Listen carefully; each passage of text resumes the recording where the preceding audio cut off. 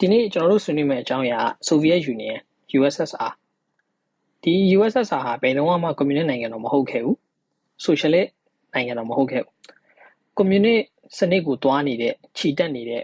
လမ်းမှာရှိတဲ့ Socialist လမ်းစဉ်ပေါ်လည်းမရောက်နေခဲ့ဘူးဒါကိုကျွန်တော်တို့ဆွေးနွေးကြမယ်အဲ့တော့ဒီနေရာမှာမေးစရာရှိတာကငါတို့တစ်သက်လုံးဖတ်လာတဲ့မြတ်တန်းတင်တို့တိမ့်ဖေမြင့်တို့တန်းထွန်းတို့ဇင်တို့ချစ်တို့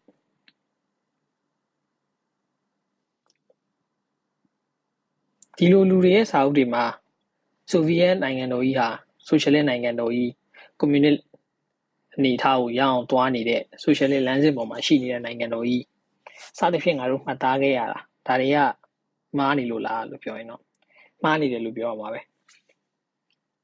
တော့ကျွန်တော်တို့အနေနဲ့ဒီစတာလင်ရဲ့ခေတ်အောက်မှာရှိတဲ့စတာလင်ရဲ့လက်အောက်မှာရှိတဲ့ USSR Soviet Union ရဲ့ class structure လူဒန်းစားဖွဲ့စည်းပုံပုံစံကိုကျွန်တော်တို့လေ့လာကြည့်မယ်ဒီလူဒန်းစားဖွဲ့စည်းပုံပုံစံကိုလေ့လာခြင်းအပြင်ဒီ USSR မှာကျင့်သုံးနေတဲ့ဘောဂဗေဒစနစ်လူဒန်းစားဖြစ်တည်မှုဒါတွေကိုကျွန်တော်တို့လေ့လာဆုံးဖြတ်လို့ရတယ်ဒီလိုလေ့လာဆုံးဖြတ်တဲ့အခါဒါကတကယ် Marx ဝါဒမှာပြောနေတဲ့ socialist ဝါဒနဲ့ကိုက်ညီလားမကိုက်ညီဘူးလား Marx ဝါဒရဲ့လမ်းဆုံးဖြစ်တဲ့ communist အနေအထားကိုရှောက်နေလားမရောက်ခဲ့ဘူးလားဒါကိုကျွန်တော်တို့ယထာဘူတကြကြအချက်အလက်အခိုင်အမာနဲ့ဝေဖန်ဆန်းစစ်လို့ရပါလိမ့်မယ်အဲ့တော့ပထမဦးဆုံးဒီမှာကျွန်တော်ရေးထားတဲ့အတိုင်းပဲ Marx ဝါဒမှာ၃လုံးတစ်ခုရှိတယ် dictatorship of the proletariats အဲ့ဒီစကားလုံးကဘာကိုရည်ညွှန်းတာလဲပေါ့တကယ်တော့ဒါကားမတ်ဆိုအင်ဂယ်ဆိုရည်ညွှန်းခဲ့တဲ့ဟာဒီရဲ့ working class ပေါ့နော်တကယ်ဒီအလုပ်သမားလူဒန်းစားကိုယ်တိုင်ကဒီနိုင်ငံတော်ရော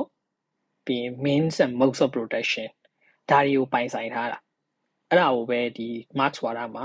dictatorship of the proletariat လို့ခေါ်တယ်ဒါပေမဲ့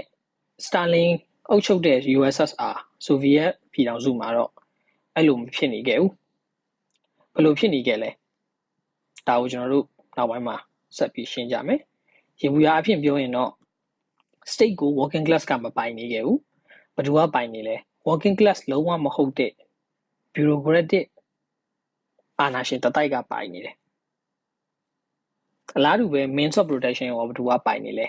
working class ကမပိုင်နေဘူး working class မဟုတ်တဲ့အလုပ်သမားလူဒန်းစားမဟုတ်တဲ့ bureaucratic အာဏာရှင်တတိုက်ကပိုင်နေတယ် Marx ဝါဒမှာကျွန်တော်တို့ Das Kapital တို့ဘာလို့ဖတ်လို့ရှိရင်ဒီ market နဲ့ဒီ labor နဲ့ဒီအကြောင်းတွေကျွန်တော်တို့လေ့လာတဲ့အခါ surplus value ဆိုတဲ့အကြောင်းအရာလေးကအရေးကြီးကဏ္ဍတစ်ခုအနေနဲ့ပါတယ်အဲ့တော့ labor ထုတ်တဲ့ laborer စီကကုန်ကျန်းထုတ်တဲ့အခါဒီ market ကြောင့် supply နဲ့ demand ရှိလာတဲ့အခါ surplus value လို့ခေါ်တဲ့ဒီ capitalist economics မှာဆိုရင်တော့ profit လို့ခေါ်တဲ့ဟာလေးရှိတယ်အဲ့ဒါကတကယ်တော့ laborer တွေရဲ့အတီးပွင့်နေလို့ပြောရမှာပဲဒါပေမဲ့အဲ့ဒါတွေကိုလက်တွေ့ဘောကဗေဒမှာတော့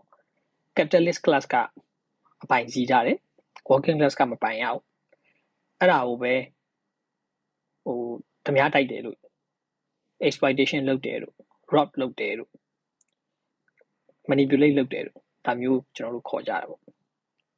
အဲ့တော့ Marx ဝါဒမှာတော့ဒီ surplus value ဟာတကယ် socialist စနစ် communist စနစ်မဟုတ်သေးဘူးเนาะ communist အနေအထားကိုမရောက်သေးတဲ့ socialist စနစ်မှာတောင်မှ working class ရှိကို surplus value ကသွားရမယ် USSR Stalin အုပ်ချုပ်တဲ့ USSR မှာတော့ဒီ surplus value ဟာ working class ကိုမသွားဘဲနဲ့ state ကိုပဲသွားတယ်အဲ့ state ကို working class ကပိုင်လားဆိုတော့မပိုင်ဘူးဒီ bureaucratic အာဏာရှင်တတိုက်ကပိုင်တယ်အဲ့လူဒန်းစားတစ်ခုဖြစ်လာတယ် bureaucratic အာဏာရှင်တွေကအလားတူပဲနောက်တစ်ခုက trade unions အလုပ်သမားသမဂ္ဂတွေ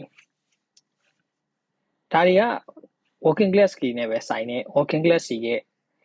လွတ်လပ်မှုနဲ့ဖွဲ့စည်းတဲ့အဖွဲ့အစည်းတွေဖြစ်နေရမှာဒါပေမဲ့ Stalin ရဲ့ USSR မှာတော့ state ရဲ့အုပ်ချုပ်မှုအောက်မှာရှိနေတယ်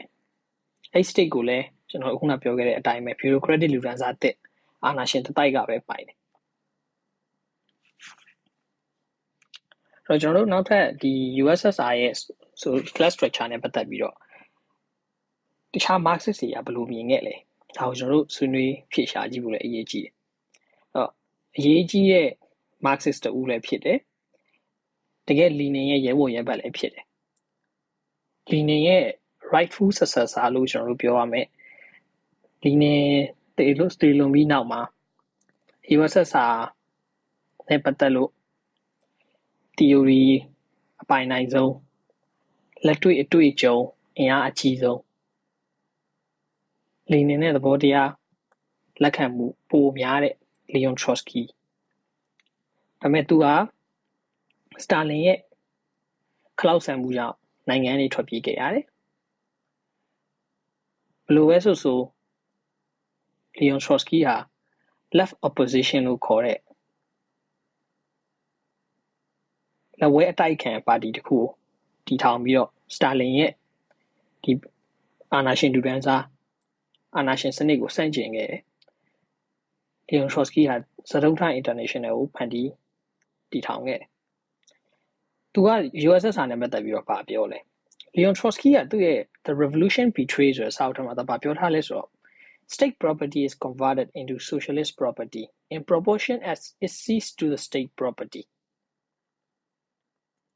And the contrary is true. The higher the Soviet state rises above the people, the more it opposes itself as the guardian of property to the people as is squandered. The more obvious does it testify against the socialist character of the state property. The state property ကို socialist property အနေနဲ့ကျွန်တော်တို့ကပြောင်းတော့မှဒါက state property မဟုတ်တော့မှာအခုဖြစ်နေတဲ့အခြေအနေကကျွန်တော်အဲ့လိုမဟုတ်ပဲနဲ့ state property ကပို့ပြီးတော့ခိုင်မှာရှိလာတယ်အဲ့ဒီဟာကဒါဒီ state property နဲ့ပတ်သက်တဲ့ဒီ socialist character ကိုဆန့်ကျင်နေတယ်အလားတူပဲကျွန်တော် Leon Trotsky ကသူ့ရဲ့နောက်ထပ် the worker state Thermidor and Bonapartism ဆိုတဲ့စာအုပ်ထဲမှာဘယ်လိုရေးထားဆောင်းပါးထဲမှာဘယ်လိုရေးထားလဲဆိုတော့ Perhaps this is a worker state in the less analysis but there has not been left in it a vestige of the dictatorship of the proletariat. We have here a degenerated worker state under the dictatorship of the bureaucracy. အရင်ကတော့ worker state ဖြစ်ခဲ့တယ်ကျွန်တော်တို့ဒီမဟာအော်တိုဘာတော်လိုင်းအလွန်မှာတော့မဟာအော်တိုဘာတော်လိုင်းဖြစ်နေစေကာလမှာတော့ဒါက worker state တကယ်ဖြစ်ခဲ့တယ်အဲဆို Soviet Council ရဲ့လွှမ်းမိုးမှုဟာအတိုင်းအတာတစ်ခုတည်းရှိခဲ့ policy အမှားတွေရှိတယ်တလွဲတွေလောက်တာတွေအများကြီးရှိခဲ့ဘူးလေဒါပေမဲ့လည်းပဲ Soviet Council ရဲ့ democracy ရန်နေရအရ democracy စံနှုန်းတွေအရ worker state တစ်ခုအနေနဲ့ကျွန်တော်တို့ analysis သတ်မှတ်ပြီးလို့ရတယ်ဒါပေမဲ့နောက်ပိုင်းမှာကျတော့ Stalin လက်ထက်ကိုရောက်လာတဲ့အခါမှာဒီ worker state ကမဟုတ်တော့ဘဲနဲ့ degenerated worker state နောက်ပြန်ဆွဲလာတဲ့ဒီ worker state ကိုနောက်ပြန်ဆွဲတဲ့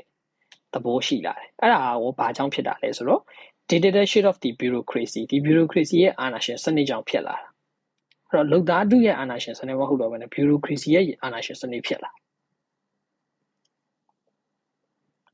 လူဒီမှာလူတော်များမှားနေရတခုရှိတယ်အဲ့ဒါဘာလဲဆိုတော့အထူးသဖြင့်မြန်မာမှာရှိတဲ့ဒီမြတ်တန်းတင်တို့ဘာလို့ဖတ်တဲ့လူတွေမှာပူမှားလေးရှိတယ်အမှားပေါ့လေသိမ့်ဖေမြင့်တို့တန်းထွန်းတို့ဒီမော်စီတုံးတို့ဒီလိုလူတွေဝက်ဖတ်တဲ့လူတွေမှာပြဿနာတစ်ခုရှိတယ်အဲ့ဒါဘာလဲဆိုတော့ဆိုဗီယက်အုပ်ချုပ်ရေးစနစ်ကဒါ socialist စနစ်ကိုတွားတဲ့လမ်းလို့သူတို့ကပြောတယ် socialist စနစ်ကိုတွားတဲ့လမ်းဆိုတဲ့အတိုင်းသူကအတက်ကြီးပဲရှိနေတာမဟုတ်ဘူးအစင်းလည်းရှိတာ哦လက်တွေ့မှာကျတော့ socialist စနစ်ကိုတွားနေတာမဟုတ်ဘဲနဲ့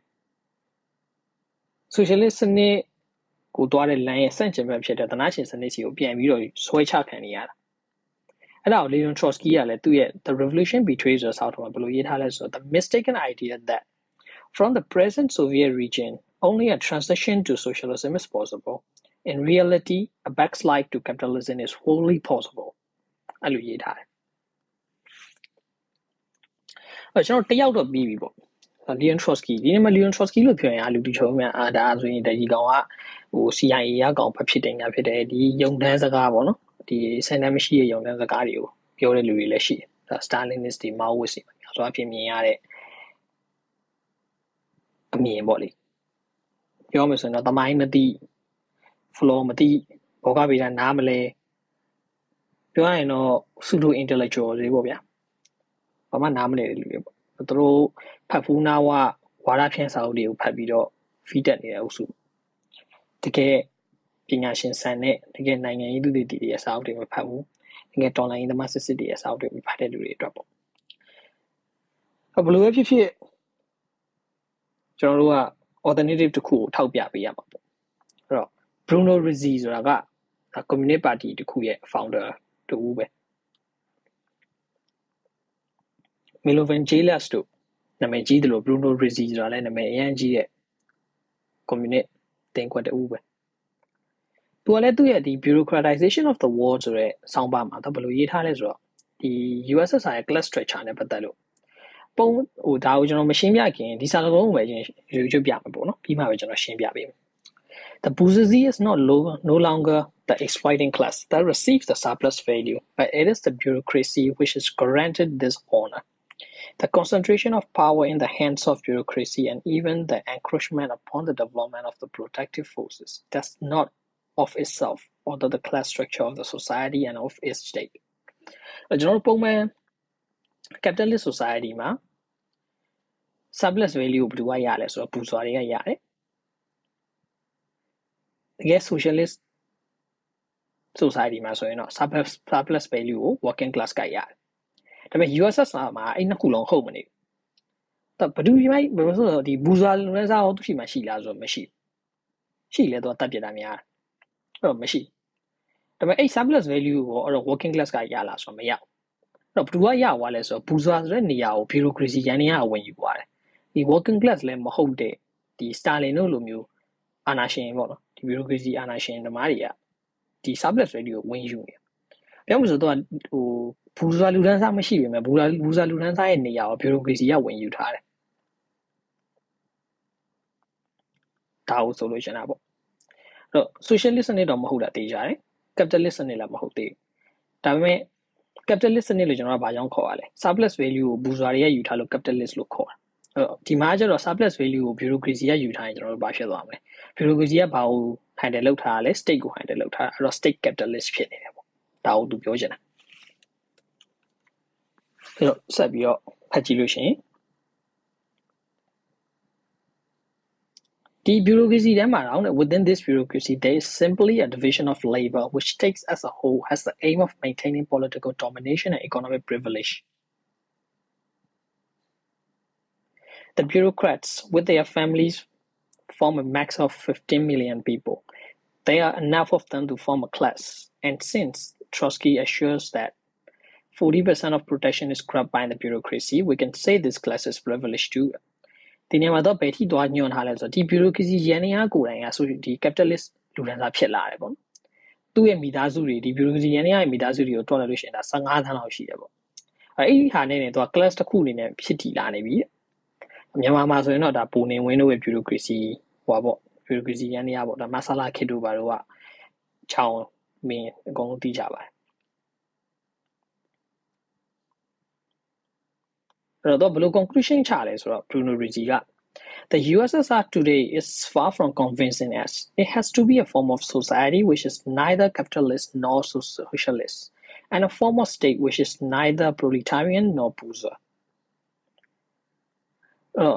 သူပြောချင်တဲ့သဘောကတော့ဒီ Soviet ရဲ့သဘောကိုကျွန်တော်တို့ကြည့်လို့ရှိရင်ပုံမှန်ဒီအနောက်တိုင်းတွေလိုမျိုးဒီ capitalist society လည်းမဟုတ်ဘူး socialist society လည်းမဟုတ်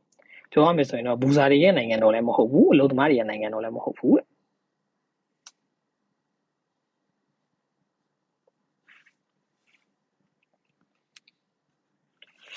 ဒါနောက်ထပ် Marxist တူပေါ့နော် C.L.R. James ဆိုတာအကုန်လုံးကြားဘူးကြမှာတော့ထင်တယ် C.L.R. James ကတော်တော်လေးကိုနာမည်ကြီးရဲ့ Marxist theorist တူဖြစ်တယ်သူတို့ဖြစ်ဒီ Pan Africanism တို့ဒီလိုသဘောတရားတွေပြီးလို့ရှိရင်ဒါ post colonialism ဒီလိုသဘောတရားတွေဒီ intersectionality ဒီလိုသဘောတရားတွေနဲ့ပတ်သက်ပြီးတော့ C.L.R. James ကိုမသိမဖြစ်အရေးကိုကြီးတယ်လို့ပြောအောင် C.L.R. James ကသူ့ရဲ့ဒီ resolution on Russian questions ဆိုတဲ့စာအုပ်ထဲမှာစောင်းပါးထဲမှာဘယ်လိုရေးထားလဲဆိုတော့ if the relation of protection Russia is capitalist then the state is fascist fascism is a mass petty bourgeoisie movement but the fascist state is not a mass petty bourgeoisie state It is the political reflection of the drive towards the complete centralization of protection, which distinguish all national economies today.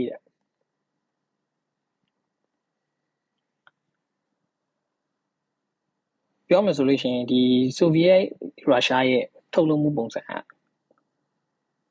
socialist တော့မဟုတ်ဘူး capitalist ဖြစ်ဖို့များတယ်ပေါ့ capitalist ကဖြစ်နေကြလို့ရှိရင်ဒီ state ကြီးက fascist ပဲ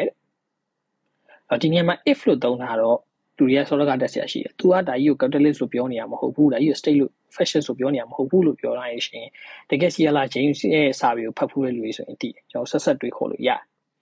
CLR James ရဲ့နောက်ထပ်ဒီ Russia the fascist state ဆိုတဲ့စောင်းပါတယ်မှာပါရေးထားလဲဆိုတော့ကျွန်တော်ခုနတောက်လျှောက်ပြောခဲ့တဲ့ဟာကိုပဲသူရေးထားတယ် The growing misery of Russian workers is not due to the preparation for the war. It is between 1935 and 1941 that the income of the bureaucracy in relation to workers has reached the most fantastic heights. ကျွန်တော်ဆိုလို့ရှိရင်ဒီလူသမားတွေနဲ့ပတ်သက်ပြီးတော့ဒီ bureaucracy ရန်တရားရဲ့ bureaucracy လူတန်းစားရဲ့ဝင်ငွေကဟိုအပေါ်ဆုံးကိုရောက်နေတာပေါ့နော် CLR James ကဒါမသိရလူတွေပြပြလို့ရှိရင်ဒီ state capitalism ဆိုတဲ့ theory ကိုထုတ်ဖော်ခဲ့တဲ့လူတွေမှာတယောက်ပါဝင်ပေါ့အဲ့တော့ Soviet က capitalist လည်းမဟုတ်ဘူး socialist လည်းမဟုတ်ဒါ capitalist လူတန်းစားနေရာကို bureaucracy ကဝင်ယူတဲ့ဒီ bureaucracy ကိုbureaucracy ကထိန်းချုပ်ထားတဲ့ state ကဝင်ယူတဲ့ state capitalist အဲ့ဒါကိုတချို့တွေကလည်း bureaucratic collectivism လို့ခေါ်တယ်တချို့ကလည်း degenerated worker state လို့ခေါ်တယ်ဘယ်လိုပဲခေါ်ပြောချင်တာတော့ socialist မဟုတ်ဘူးသိကြတယ် bureaucracy ရန်တရားကပဲဒီ surplus value တွေဒီ state တွေ trade union တွေကို handle လုပ်နေတယ်ဒီ bureaucracy ရန်တရားကထုံးပေါ်နေတယ်အဲ့တော့ socialist လည်းမဟုတ်ဘူး capitalist လည်းမဟုတ်ဘူး state capitalism ဆိုတာဘာကြီးလဲပေါ့ကဲတော့ဒါ theory ရပြောရင်ဒီကောင်က third position လို့ခေါ်တယ် third position ကကျွန်တော်တို့ဒီ fascist regime စီမှာအများဆုံးတွေ့ရတယ်အထူးသဖြင့် Mussolini ရဲ့ state corporatism လို့ဒီလိုမျိုး fascist regime တွေမှာအများဆုံးအဖြစ်တွေ့ရတဲ့ economic society တစ်ခုဖြစ်တယ်အလားတူပဲဒီတခြား fascist တွေလိုပဲ Soviet Union ကလူဒန်းစားခွဲခြားမှုတွေလူမျိုးရေးခွဲခြားမှုတွေနိုင်ငံခြားသားမုန်းတီးမှုတွေလူမျိုးကြီးဝါဒတွေ genocide တွေလိင်ခွဲခြားမှုတွေအများကြီးလုပ်ခဲ့တယ်ဂျပန်တွေကိုနိုင်ငံတွေနှင်ထုတ်တဲ့ဒီ deport လုပ်ခဲ့တဲ့ xenophobic တွေ racist တွေဒီလို policy တွေကိုသူတို့အများကြီးပြဋ္ဌာန်းခဲ့တယ်ဒါတွေကိုလည်း Stalin ဆုံးတော့မှသာ cancel လုပ်ခဲ့တယ်အလားတူပဲတရုတ်တွေ Korean တွေကိုလည်း deport လုပ်ခဲ့တာတွေရှိတယ်ပြောမှဆို anti Asian xenophobia racism ပေါ့အလားတူပဲသူပြည်တွင်းမှာလည်းပဲဒီရုရှားမဟုတ်တဲ့တခြားတိုင်းရင်းသားတွေရဲ့ရှင်ကျေးမှုတွေဘာသာစကားတွေဒါတွေကို cultural genocide တွေလုပ်ဖို့ကြိုးစားခဲ့တယ်ကျွန်တော်မြန်မာစစ်တပ်ကဗမာလူမျိုးကြီးဝါဒကိုသုံးသလိုပဲသူတို့လည်း Great Russia Chauvinism ကိုသုံးခဲ့တယ်ဒီဘက်ခေတ် Trump သမားတွေ LGBT တွေကိုနှိပ်ကွပ်တယ်လို့မျိုးပဲသူတို့လည်းအဲ့ခါတော့ရှိခဲ့တဲ့ homosexual တွေကို criminalize လုပ်ခဲ့တယ်သူတို့ကဘယ်လောက်ထိ classify လုပ်ခဲ့လဲဆိုတော့ Stalin ကဒီလိင်တူဆက်ဆံတာကိုတံပြန်တော်လန်ရေးရဲ့ရာဇဝတ်မှုဆိုပြီးတော့ပြောပြီးတော့တေးမှန်တေးတန်းအထိပေးဖို့ခွင့်ပြုခဲ့တယ်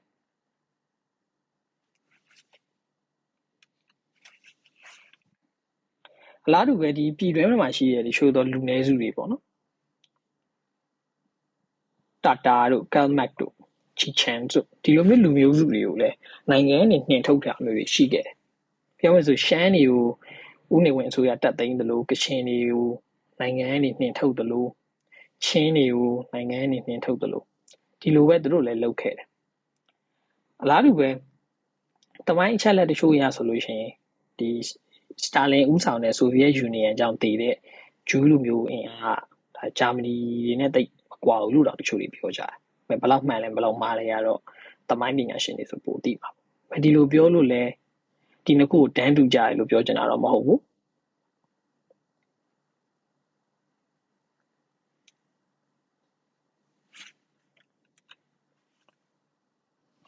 လာတူပဲဒီ indigenous လူမျိုးတွေဌာနေတိုင်းရင်းသားတွေနဲ့ပတ်သက်ပြီးတော့လဲ colonize လုပ်တာတွေရှိခဲ့တယ်အလားတူပဲသူနဲ့ပတ်ဝန်းကျင်မှာရှိတဲ့နိုင်ငံတွေကိုအင်အားသုံးပြီးတော့တပ်သိမ်းတာတွေရှိတယ်အီရတ်ကိုအမေရိကန်ဝင်သိမ်းတယ်လို့ဘာလို့သိမ်းလဲအဝိုင်းလိုချင်လို့အာဖဂန်ကိုဘာလို့ဝင်လဲအဝိုင်းလိုချင်လို့ဒါမျိုးပဲသူတို့လည်းပဲဒီလို economic interest တွေရအရှေ့ဂျာမနီဟန်ဂရီပိုလန်ရိုမေးနီးယားယူဂိုစလဗ်ချက်ကိုစလိုဗာကီးယားဒီလိုနိုင်ငံတွေကိုသူတို့ဝင်သိမ်းခဲ့တယ်ဒီနိုင်ငံတွေမှာရှိတဲ့ကွန်မြူနစ်အကြော်အမော်တွေဖြစ်တဲ့မီလိုဗင်ဂျေးလက်စ်တို့ဗာကလပ်ဟယ်ဗယ်တို့လက်ရှ်ဝီလဆာတို့ဒီလိုလူတွေကဗာပြောခဲ့တယ်ဆိုဗီယက်ယူနီယံကသူ့အကျိုးစီးပွားအတွက်သူ့ရဲ့ satellite state တွေကိုတွေးဆုပ်တဲ့အာဏာရှင်အစိုးရနိုင်ငံအဲ့လိုပြောခဲ့ကြတယ်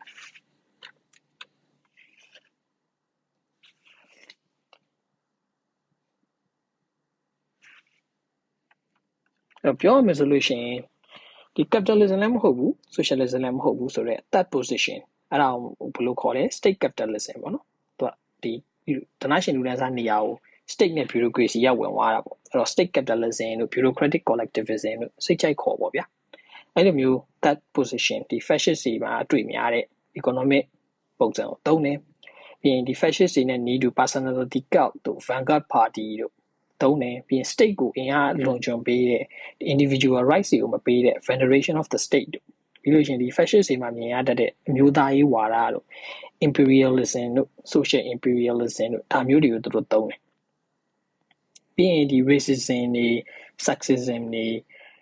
militarism တွေဒါတွေကိုလည်းသူတို့သုံးတယ် genocide တွေကိုလည်းအများကြီးသူတို့လုပ်ခဲ့တယ်ပြောမယ်ဆိုလို့ရှိရင်ဆိုဗီယက်ယူနီယံကဘယ်တော့မှ socialist မဟုတ်ခဲ့ဘူးဘယ်တော့မှ communist နိုင်ငံမဟုတ်ခဲ့ဘူးဒါပေမဲ့ဘာနိုင်ငံလဲလို့ပြောရင်တော့သူက fascist နိုင်ငံတစ်ခုသာဖြစ်တယ် C.L.R. James ကသူ့ရဲ့ Russia a fascist state ဆိုတဲ့ article မှာဘာပြောဘူးလဲဆိုတော့ the future of society can therefore be clearly posed fascist barbarism or socialism အဲ့လိုလူဖွဲ့စည်းရဲ့အနာဂတ်ကတစ်ခုလေးကတစ်ခုပဲတဲ့ဒီ fascist ဆန်တဲ့ barbarism ဖြစ်မလားဒါမှမဟုတ်လို့ရှိရင် socialist နိုင်ငံရမလားတစ်ခုလေးကတစ်ခုပဲတဲ့